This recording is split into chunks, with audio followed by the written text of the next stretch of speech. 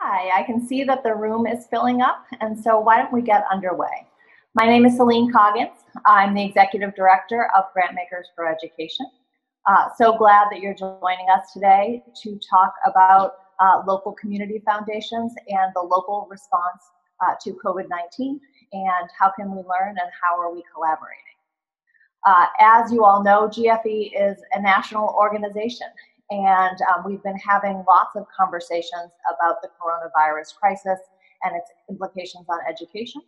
But every time we have one of those conversations, it's very clear that the response that's happening among those in the philanthropic community is a local response, that the challenges that we're facing are local challenges. And so what we wanted to do today is bring folks together for a highly interactive conversation. I asked some friends from Denver, so Janet Lopez at the Rose Community Foundation, and Collinus Newsome and Julie Patino at the Denver Foundation to kind of help us spark the conversation. They're in a learning process. They're brilliant people, but they don't have all of the answers. What we want to do is be able to share across different localities. So we know there are folks on this call from New York and from Boston and from the West Coast, and I think from Seattle. When we did the prep call with the folks from Denver, they were talking about how we've learned from Seattle in terms of collaboration, in terms of what to do. And so I'm going to ask these guys to kind of tee up a conversation. We're going to frequently turn it to others on the line and ask you questions. I encourage everyone on the line to put their questions in the chat. Feel free to unmute yourself when you have a question. Feel free to keep yourself muted when you don't have a question. You know, I just want to say what I like to say at the beginning of all of these is we all have furry friends. We all have teenage friends or baby friends. I've even seen some in there already. Those are all welcome. And that is the world we inhabit these days. So I wanted to start by just offering to Janet, Collinus, and Julie to just introduce yourselves, say a couple of words about the work that you do and the work that you're doing right now, and then we'll move to questions. Maybe Janet, go first? Sure. Hi, everybody. This is Janet Lopez from Rose Community Foundation, and it's so good to see. I see many of my Denver and Colorado funder friends, so thanks. And so great to also see people from across the country, but glad that I know there's a lot of Colorado collective expertise beyond Collinus and Julie and I. So Rose is a community foundation. For those of you that aren't familiar with our foundation, we are turning 25, we're 25 years old this year. And we were started from, originally from the sale of a Jewish community hospital. And the folks who started the foundation made a very intentional decision to actually become a community foundation, which, I think is interesting to this conversation in terms of beyond the grant making, all the tools that we have sort of at this moment that are at our disposal, which is, I'm interested to hear that conversation. We are mostly a Metro Denver funder, but we have also historically gotten involved when we can make a case that statewide work, that's often policy work, is going to impact Metro Denver. We also have done grant making in that area. I have been the senior program officer for the last 8 years in the education portfolio. And in terms of sort of what we are doing right now, we on Tuesday, we announced a slate of grants that equaled $1.5 million. It was about 120 different grants, including across a lot of different organizations. The state of Colorado has started a similar sort of, to Celine's comments about sort of the Seattle context, the governor has started his own relief fund that we made a significant contribution, and then most of the rest of our grant making was in Metro Denver. But we really tried to apply an equity lens, just to kind of share with you the kind of categories and the focus as we thought about who had the most need. We were really focused on basic needs, emergency needs, and trying to think about a set of sort of communities and populations. We looked at older adults, we looked at immigrants and refugees, the medically vulnerable. We looked at sort of those we were worried about in terms of domestic violence issues at home, the food insecure, homeless and housing insecure, and then specific to sort of the education, I'm happy to get into that. We looked at sort of the needs there are about 9 different school districts across Metro Denver, and tried to look at what need was there, which I'm sure we'll jump into later. And the last thing that I'll just sort of say in my introduction is we really tried to think about this. We had a board meeting last week where our board really decided that the rest of our work, probably for the rest of this year, is going to be COVID related. And so we've been thinking about what was announced on Tuesday was our sort of first stab at, again, those like emergency basic needs, and that it will sort of that was one of what we anticipate is at least 3 stages for us. The second stage we think of grant making will be about midterm and sort of long-term impact to the nonprofit community in general, and specifically, I'm happy to share about sort of those, thinking about that in the education community more broadly. And then the third stage for us, we hope, will be recovery efforts. So I'll stop there, but that's sort of a general overview of how we've been thinking about it and what we've done so far. That's a great start. Thanks so much. Denver Foundation. So I'm going to go ahead. I'm going to start because I think I really want you all to hear from my colleague, Julie Patino, who is really leading a huge portion of our response to COVID-19 here in the metro area. My name is Collinus Newsome. I'm the Director of Education at the Denver Foundation until April 24th. And then I'm headed to the Colorado Health Foundation to lead their school-based solutions work. So I'm really excited about that. We have, to Janet's point, I think, have in the last few weeks have really been cranking out lots of grants. We're in the midst of several different processes happening right now. One is our community grants program, and organizations that are sort of applied for those grants, some of which we've expedited because of their work on the ground in response to COVID-19. And then we are also in the midst of our Critical Needs Fund, which I'll let Julie talk a little bit more about, because she's been really critical to the Denver Foundation's work in the immediate term as it relates to providing for the basic human needs of our most vulnerable population here in the metro area.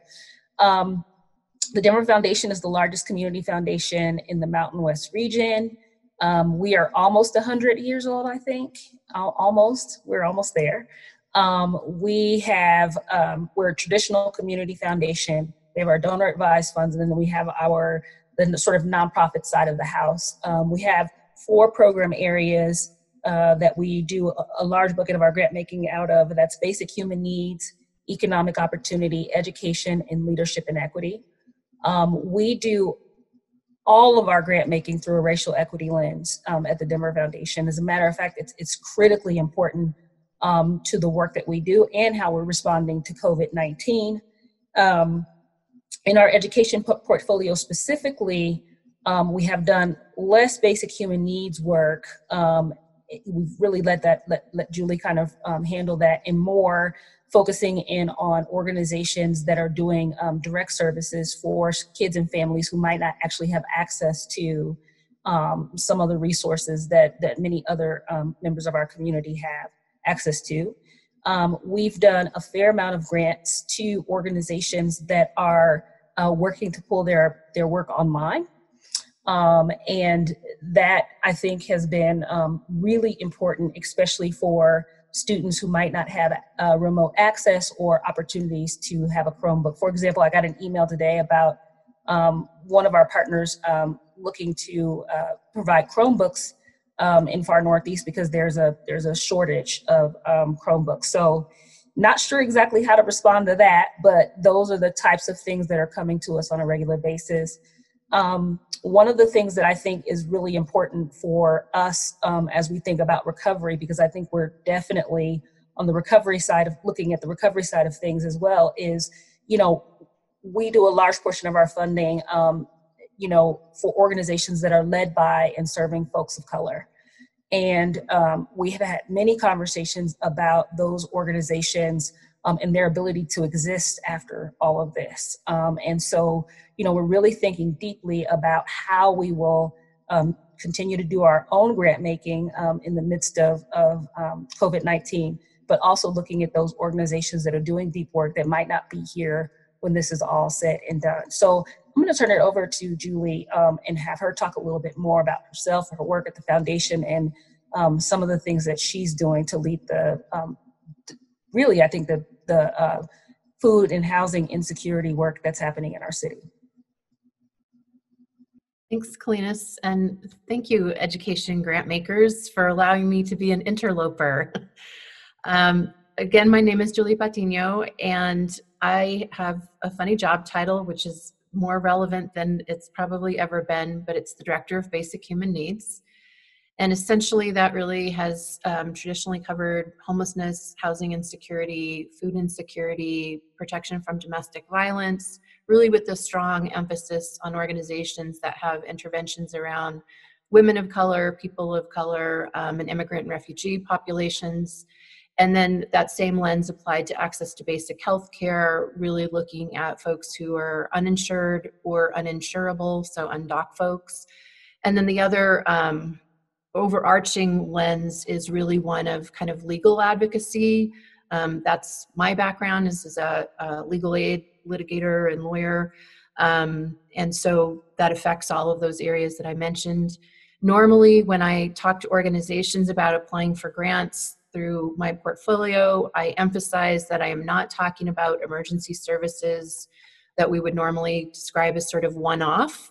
I'm really talking about integrated poverty work that has very explicit understanding of the layers of not only poverty, but race, kind of wraparound services, one-stop shopping. I am now, during this time, speaking out of the other side of my mouth, and that is really recognizing that organizations that I have not funded before because they were at that time kind of siloed in a particular area and just doing, let's say, providing shelter beds. I was really heavily focused on organizations that were participating in homeless response systems in a holistic way and really trying to move people into permanent housing. And I find myself really moving into supporting some of those other organizations. The first, I'm proud to say that I think we might have been one of the earliest deployment of grants. We had our grantees identified on March 13th and grants out by that following Monday. And really that's a testament not only to kind of a community foundation, but I also think it's a testament to our relationships with our grantees, that they immediately, when I'm contacting them in the second week of March, were picking up the phone, responding to emails immediately.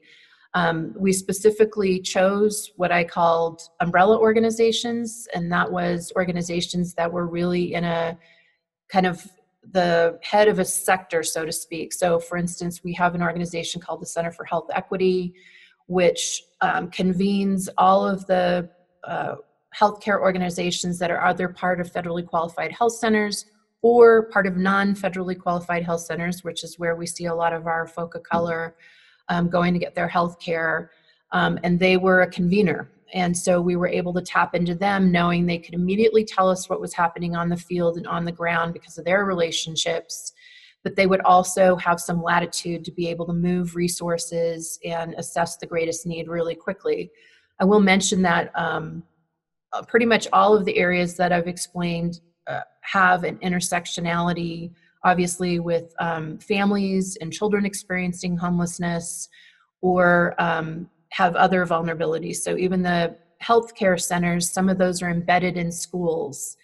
I did a deployment of grants to the family resource centers around the state, again, using the Family Resource Center Association to serve as the hub.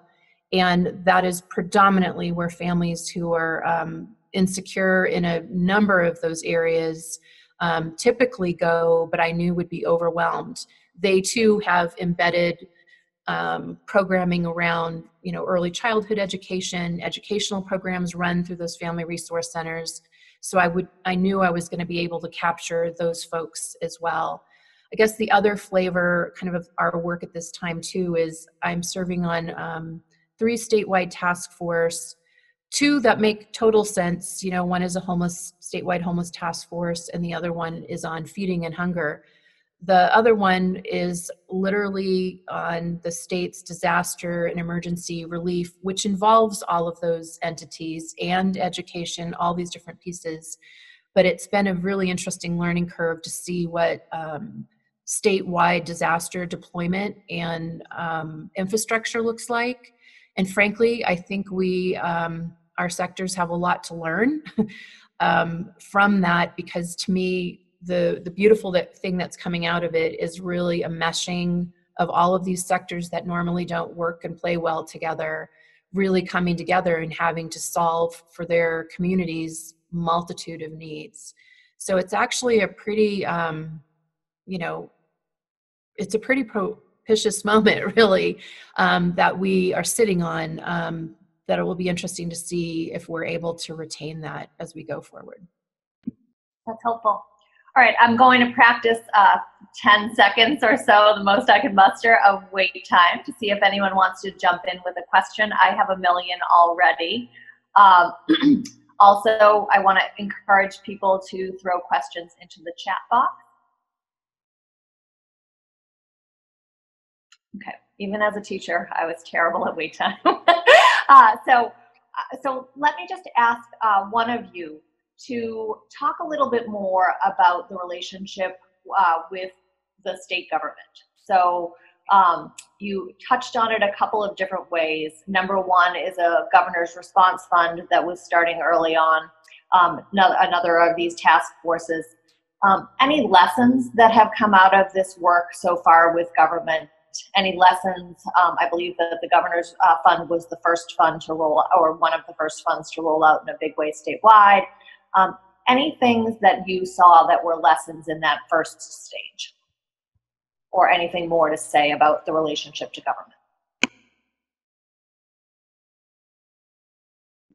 I would say, and I'm going to also just make sure I provide space for Julie and Janet, but the calls that I have been on with the bulk of Colorado philanthropy, I've been really pleased to see the level of coordination, and the Governor's Fund is a great example of that. I think all of our foundations have given to that fund, and we at the Denver Foundation, we have someone on our team, our Director of Leadership and Equity, who is actually reviewing proposals for that fund. So that, I think, is a testament to our ability to kind of mobilize and coordinate.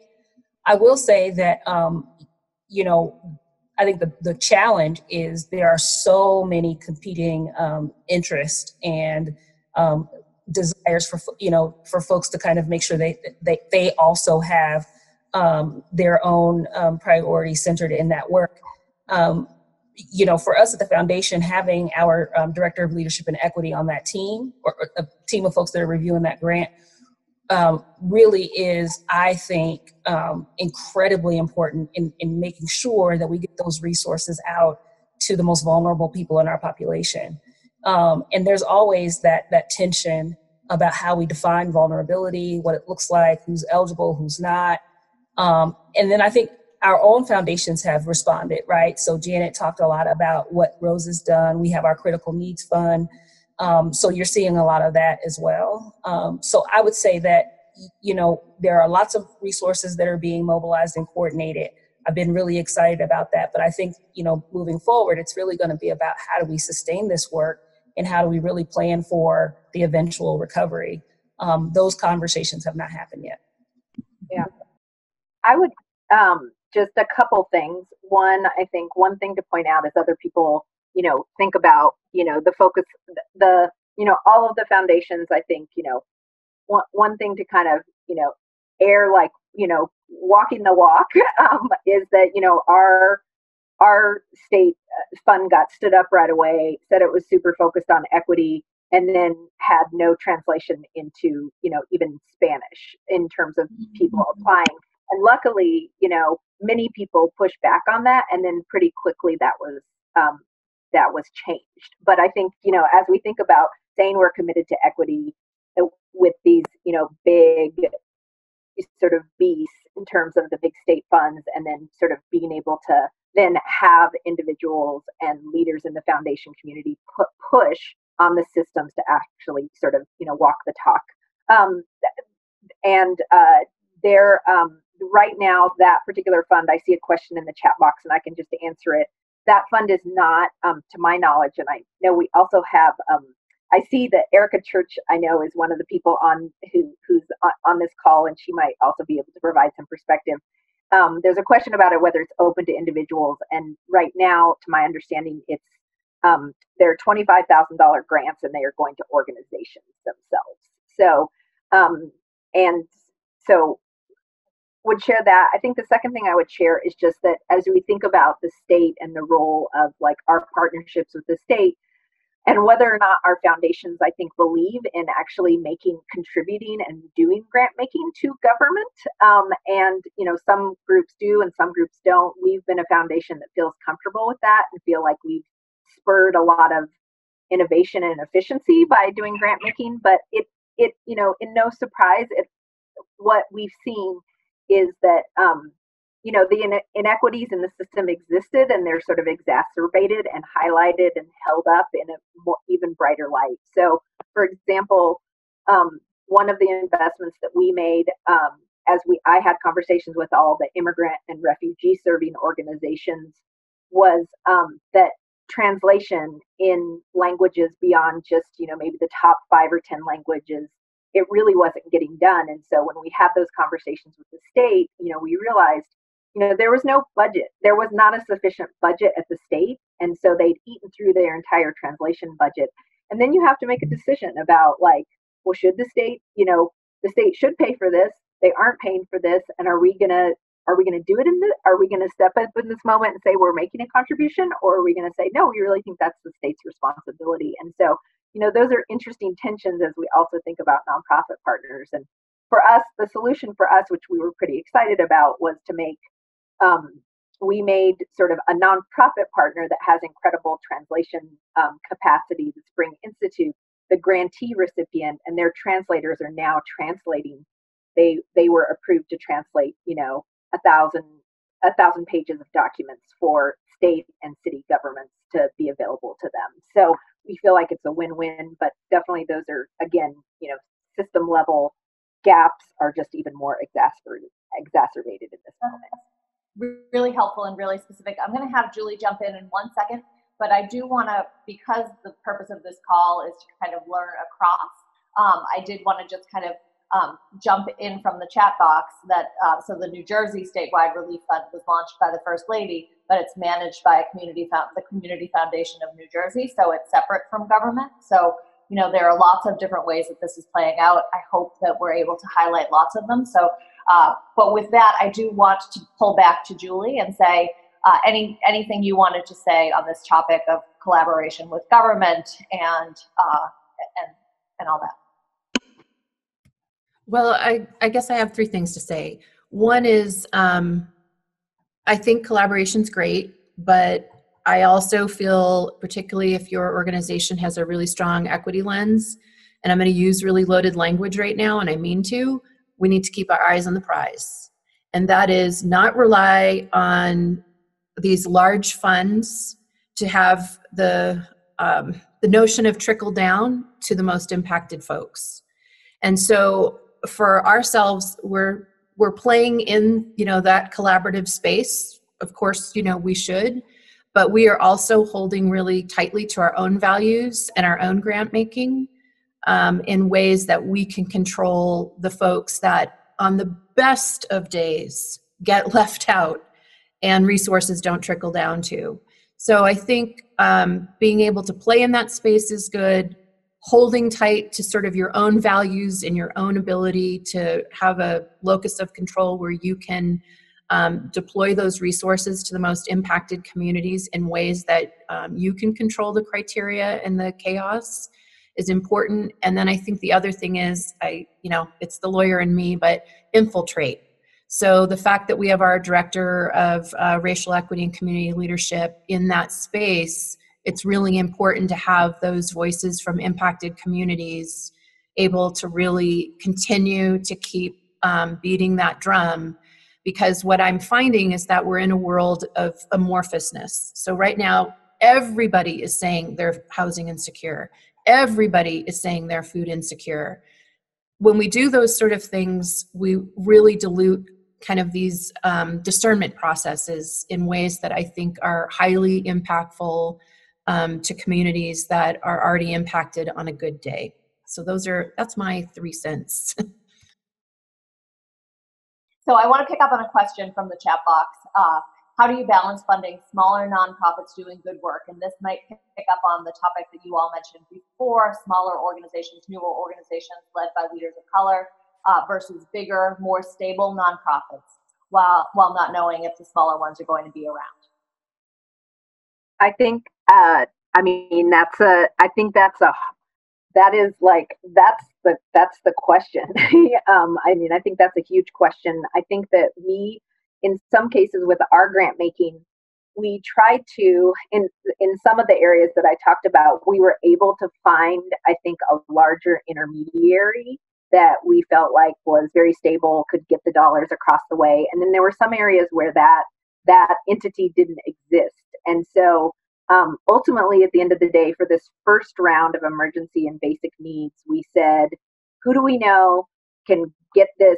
And we and a lot of it was either relationship driven, or we knew from enough people that they were doing the work on the ground and were getting our dollars to people immediately, to have that sort of, and we really did say, like, we didn't ask actually for, all of our grants, essentially, we had conversations over the set of about 2 weeks, and then we made the grants. We actually didn't ask for anything like we typically do in terms of the financials. So a lot of it was either we know these organizations are stable, or have had stability, and 2, we know that, or we don't. This is a new organization to us, but we know they're doing really good work because we've heard from enough people and seen the work they're doing. But it definitely, I think, as we think about the next 2 stages for us, are trying to concentrate on that question of how do we make sure that these organizations are still here and still exist at the end of the day. And I think, to Collinus's point, we definitely an eye on equity and worrying the most about smaller organizations that were already running on shoestring budgets and led by, in most cases in our city, that is often leaders of color. That's helpful. Julie, I saw you write, embrace alleged risk. You all understand. Yeah, I think, so I just want to go back to Daniela's point about organizations that are serving in communities that we know sort of the grass top nonprofits might not, for lack of a better word, might not actually get into those communities, which we see on a fairly regular basis. It's unfortunate. And so for us, it's really, I think at the Denver Foundation, we really prioritize the relationships that we have with our nonprofits, and especially those that are led by, folks of color. For example, we've had several of our nonprofit executive directors who've gone through our Executive Directors of Color Institute reach out and specifically ask for push-in funding for some of the work that they're doing, with the understanding that they are incredibly vulnerable. And so I think, to Julie's point, we have to be very, we have to embrace what she calls the alleged risk, right? That, what would happen if these organizations weren't serving, or didn't exist anymore. And I think that is a value that we hold at the foundation, but not absent from what I think, the entire sector across the metro area is concerned about. So, we also have a small grants program called Strengthening Neighborhoods, where we can get those dollars out into communities. I've done, grants to family organizations or parents who reach out and say, hey, we have a great idea, we want to push it. So we're able to get those dollars out fairly quickly. And that has been a part of this work as well. But I think Julie should probably also come in, because these are conversations that we have all the time at the Denver Foundation, and it's a huge part of our value set overall. That's helpful. And before Julie hops in, I do want to point folks to the chat box. Really good information about how the Latino Community Foundation of Colorado and the Northern New Jersey Community Foundation are addressing this question of how do we make sure the nonprofits that are most at risk are getting dollars. Julie. Well, I guess the other thing I would say is, so Collinus mentioned our Strengthening Neighborhoods grant program, which is specifically for non-501c3s, but we have a really strong portfolio of the small POC-led and serving organizations. And I'd have to say that's probably where I'm spending most of my time on the phone, is with those organizations, because I mean, don't underestimate the power of relational technical assistance right now, of connecting organizations. Again, there's so much systems disruption, and I don't say that in a negative way. I think there's really positive systems disruptions happening right now. As I am connecting these small nonprofit leaders with one another. And frankly, one of them I just spent an hour with this morning on the phone, and he said, you know what? We've been trying to get a measly $7,500 that was just put out, for the government. And all of us are struggling to get it. And we're all these little POC-led organizations. We decided to forget that. We're all coming together. We're creating our own pooled fund. We're going to challenge people to match it. And we've come up with a whole new sort of business model around it. So I think the ability to really connect some of these leaders, particularly across sectors, with one another has proven really powerful. And I think impacted communities, in Spanish, we have this term called rascuache, which is basically kind of a form of ingenuity. You know what I'm talking about, Janet? And I feel like there's a lot of that taking place right now that we can tap into, lean into, or help even facilitate people connecting with one another. But I also just think reframing what we consider to be risky or not risky, you have to throw yourself in there sometimes and take those risks. I think that's helpful. So on this topic of ingenuity, I'd love for you to all talk about the process of grant making right now. How are you expediting proposal processes? How are you potentially, I heard Collinus mention one of your team members working with the Governor's Fund to help them review proposals. Are these cumbersome processes? Are these expedited processes? What are the expectations on the back end? Is it, just open-ended operational support that has to flow through? How are you thinking about grant making in this moment? So I can just share real quickly, and then I would love. I'm going to out her again because I know Erica's she's on this call and she's on the governor's. She's on the governor's, which it was an amazing. The email about it was like the time commitment was. You had to, you would have to be probably excused from other parts of your job because they're meeting. So I'll let Erica, hopefully I hope she'll chime in a little bit. But for us, we, as I said, we didn't ask anybody in this round to, there was no application. They just, got a phone call saying you're receiving this funding. We also discussed, we discussed the length of these grants because we know some people, some of them were very small grants that probably will get spent in a week. Some of them were really large grants that, maybe it'll be a few months. We made our grant term 6 months and said, we assume actually you're probably going to use this in a lot shorter period than 6 months, but we wanted to have some chunk of time. We also, and then we essentially said to folks in terms of we usually have a final report that's written and submitted where you're talking about up against your the sort of activities and the outcomes and the outputs and, all the goals that you are reporting on. And we essentially also said in our letter, we were very intentional to say, when you finish, you can sort of let us know. And we basically have said, you can have a phone call with us to report on what you did. You can fill out a survey to tell us what you did. We can have sort of a video chat. We made it very flexible. We do want to know what they do because our communications office wants to be able to communicate the amazing work that has happened, and also to be able to communicate with our donors about the incredible work going on, but we made it incredibly flexible. So I'll be interested, and we literally just got our dollars out the door to see if for the midterm and long-term impact grants and sort of the level stage 2 and stage 3 for us, if we decide to do something different, or to say again that this is a very open and fluid process and easy process. Erica, I want to invite you, if you'd like to say a little bit more about the process, how you're learning from community foundations and enlisting that kind of community-based knowledge. If you don't want to, I will let you off the hook. No, I'm happy to. So the Governor's Fund, I would categorize it as being very mindful of people's time, of a rapid response.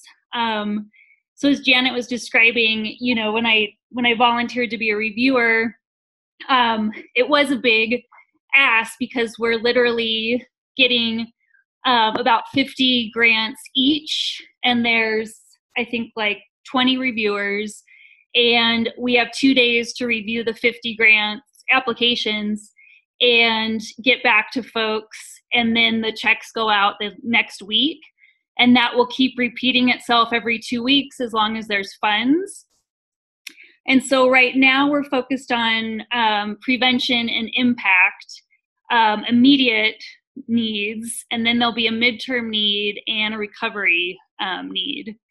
One of the concerns I have is there's $8 million in the fund right now, and for as many organizations that are applying for $25,000 grants, the fund's going to go really fast.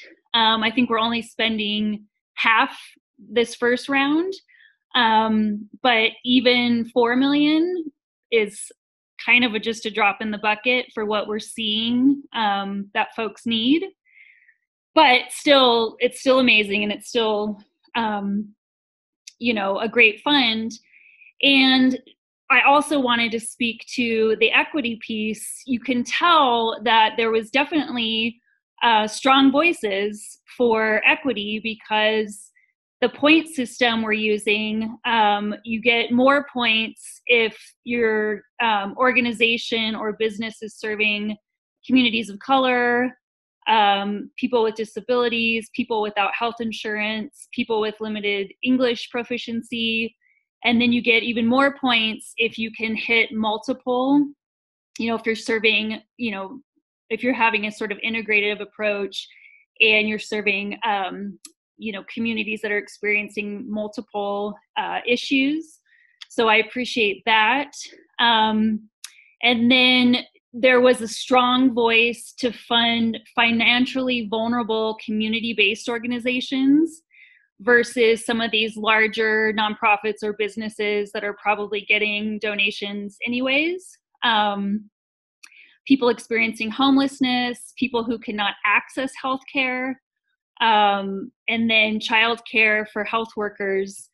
So it's been really interesting to see what's come in. And I think, not surprisingly, the groups that are rising to the top, are groups that are like small health-related clinics that are serving uninsured folks.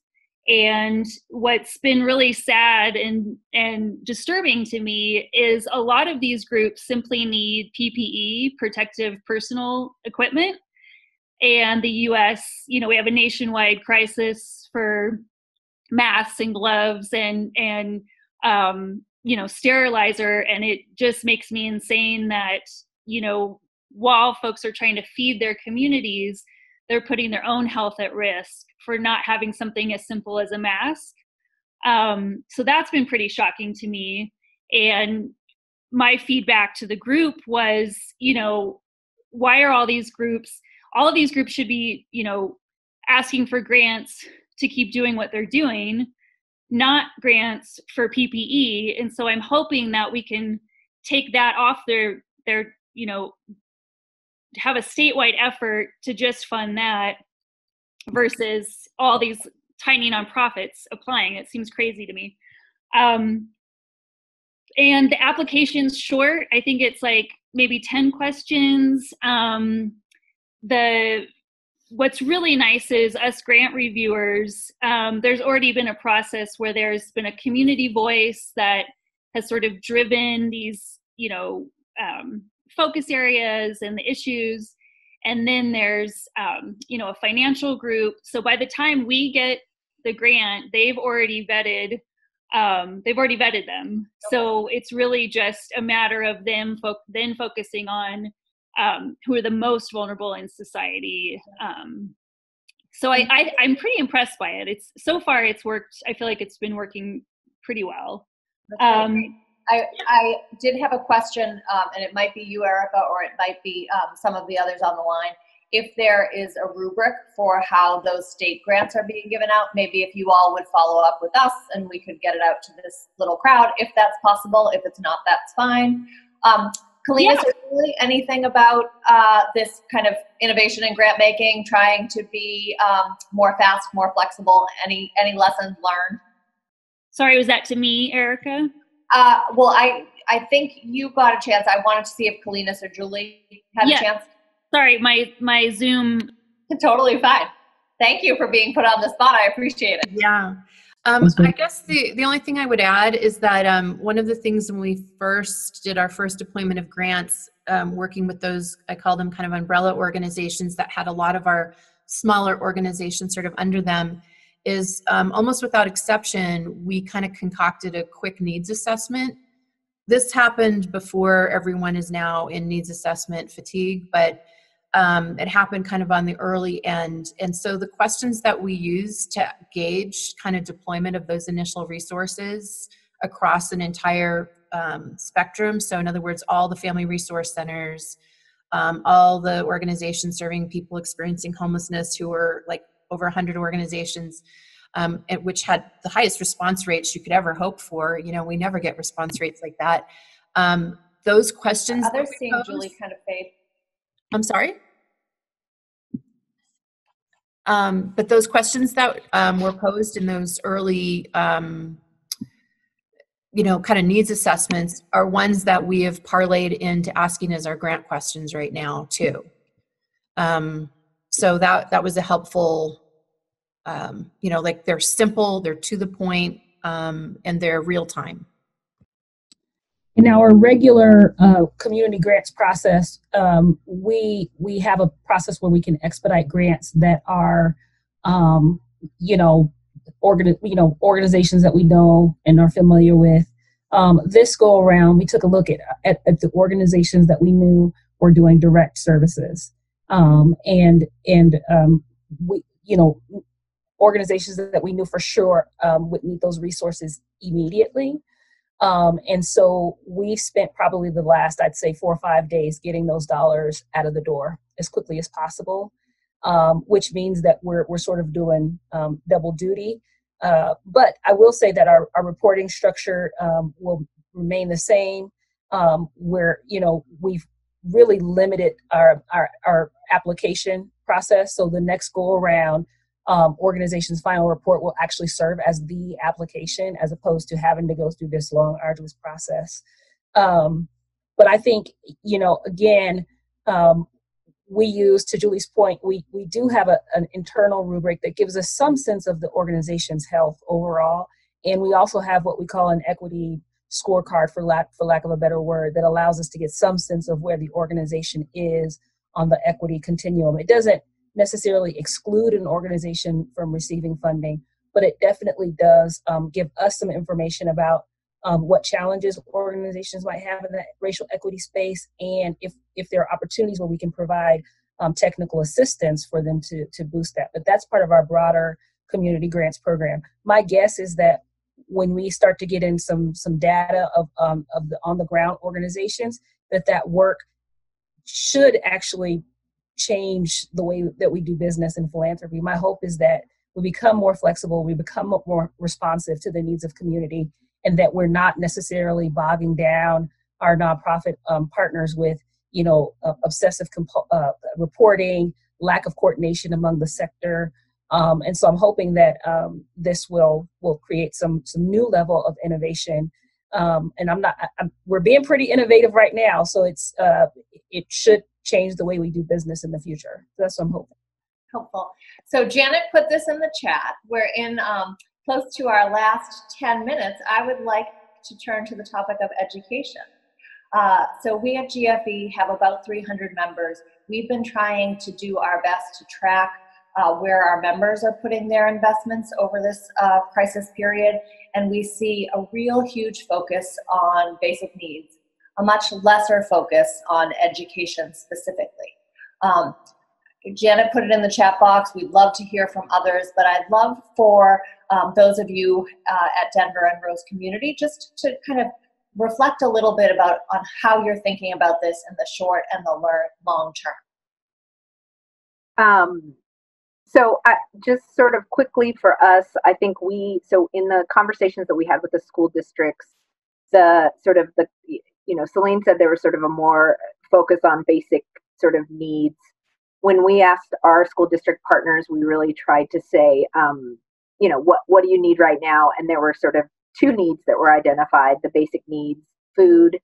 In Denver, it's a lot of two things. It's food on the weekends for kids that doesn't get reimbursed, and also adults connected to kids that most of all the districts are providing meals for everyone. Yeah. And then the other piece we had in Denver was obviously sort of the equity piece regarding technology and sort of access to either the strength of modems. I mean, we've had some great, Comcast and Infinity have stepped forward, but even, sort of the strength of Wi-Fi and just like actual devices. I would say that my favorite, other things that we've heard, one thing I heard the other day from the Denver Public Schools was that, down the road that they anticipate, so they run after school programming. That's about a $3 million budget. They've continued to pay those staff during this time, and they're obviously not doing after school. And so they're worried there's going to be a $3 million, at least gap to start the next school year around that. My favorite innovation quickly that I've heard from more than one school district is remobilizing their transportation staff to do everything from deliver meals to places where people can't get, and to literally use the buses to park modems in communities where the Wi-Fi doesn't reach. So they're taking like an awesome, powerful modem and parking it in a community that might not have access. And I just, I have just been really inspired by, honestly, how almost every district, and now's the hard part, the implementation, but I mean, they just all turned on a dime to try to figure out how to get this done. So anyway. That's fantastic.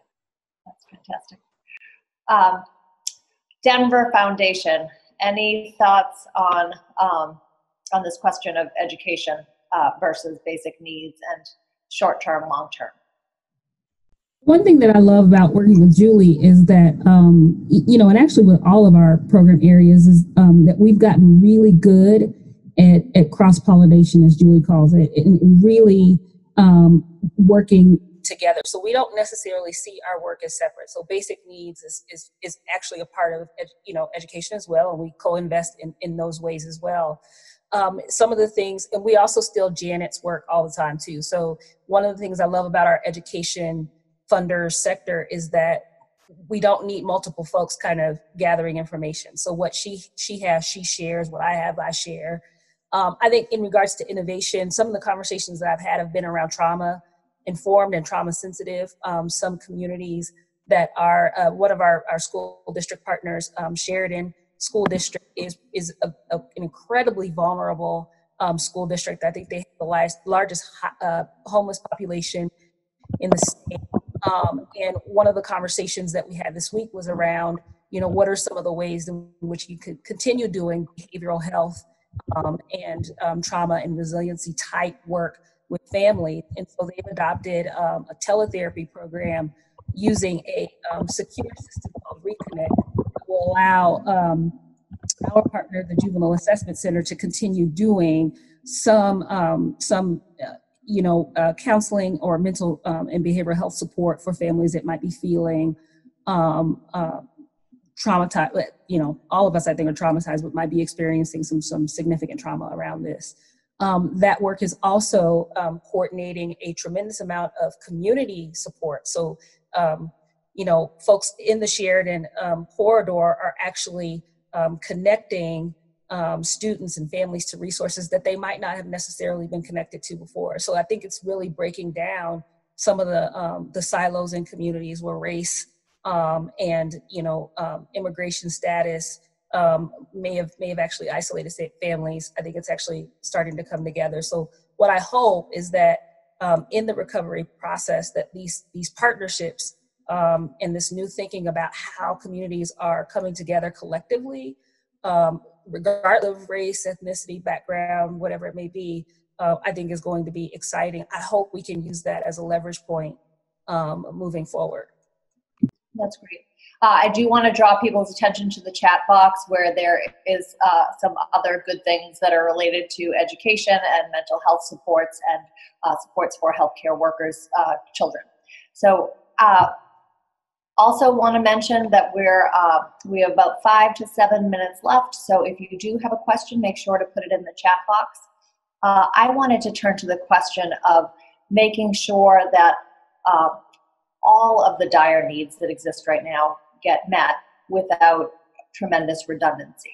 So you all have talked about a variety of different populations. So from homeless persons, people who are food insecure, immigrants and refugees, older adults, persons of color. These are all different communities.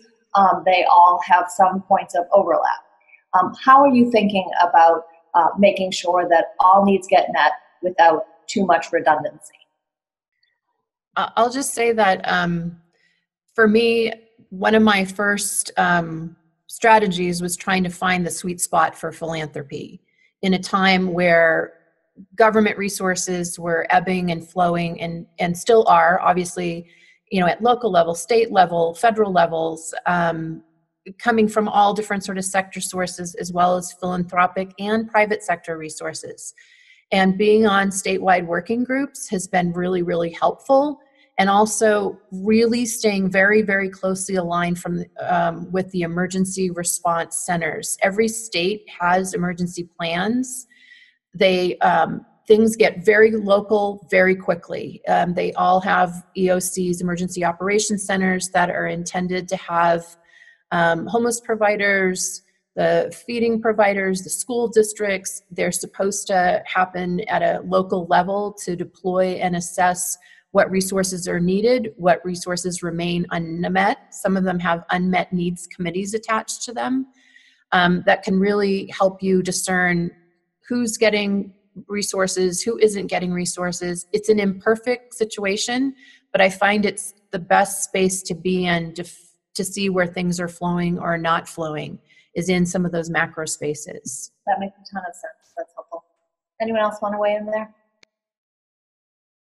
I was also just going to say that, I think we had a lot of conversations as we were thinking about the groups that we identified, and there was this tension of saying, like, we know that, food insecurity, and we do a huge grant to, Food Bank of the Rockies, which is the group that really gets sort of most of the food out.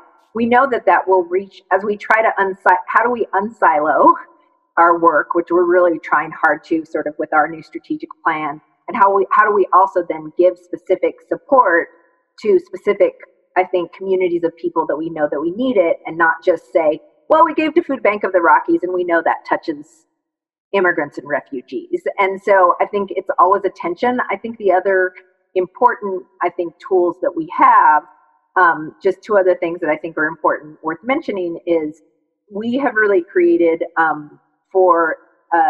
we think about reaching all the need, a really good resource for our donors to be able to push, and make very visible organizations beyond just the ones that we made our initial grant making with that have need. So I think community foundations pushing that to their donors. And then I think, the last thing I'll say is that community foundations can also use their, policy political muscle. And so, we have been, And sometimes that's just a tweet weighing in on, amen to Governor Polis making a statement around, DACA students at this moment. And sometimes it's a harder push in terms of a formal, political stance in this moment. So I think that's important too, as we think about how do we, none of our philanthropy could reach all the need, and how do we also use those big lever tools as well? Yes. All right. So I was going to say one thing. I think like sector overall, to Janet's point, I think we have over the last few weeks have really done a good job of being in relationship with our donors, and we're not necessarily telling our donors where they should give, but definitely having more conversations with them about their assets and ways in which we can influence the way that they give. And so I think that they've really been, and to our CEO, Javier Soto, talking very passionately and intently about ways that we can influence our donors. I think that has to be part of this next iteration of whatever philanthropy is, that we do have the capacity to leverage our resources, not just in our own sort of buckets, but more broadly. And so I'm really excited about that. So hopefully we can keep the momentum going, and that this will definitely begin to change the way that community foundations do their work. So that is good, and it brings me to my last little comment. So these are pretty heavy conversations, and I like to end on the most positive note we can find. So you all have touched on this notion of desiloization, of systems disruption, of changing the way we do our work. What is your best hope for coming out of this with some lessons learned and some new practices, both across the sector and in how we serve the most needy in our population? I think this morning I read that African Americans, I don't know how I ended up getting on watching, but I ended up watching the Alabama governor answer a question about the disproportionate impact of COVID-19 in African American communities. I think like 40% of the deaths in Alabama have been African American. And I think that we have to be able to open this up in a way that sort of shows that communities are not making this up, right? Like that there is a system that is oppressive, and that vulnerable people overall are going to be hit hard. And so, it's my best hope that we walk away from this with more kindness and compassion and a collective spirit that says we're all in this together, that my destiny is connected to your destiny, that we have this shared destiny. But I think for me, it's sad. It's heartbreaking that African Americans in particular are going to be disproportionately affected by this. And I imagine as we get more data that that's going to become true. So I hope that we learn from this and that we don't go back where we were. Anyone else have anything to wrap? I feel like what Collinus has said is sort of the most powerful and important piece of it. So. I agree. All right, well, then that is the right place to end. And I really appreciate Janet, Julie, and I think that we're getting wrapped up. Sorry. So Janet, Julie, Collinus, this was a really useful conversation. And I just really appreciate your time. Thank you so much. And thank you to everyone who attended. Bye-bye.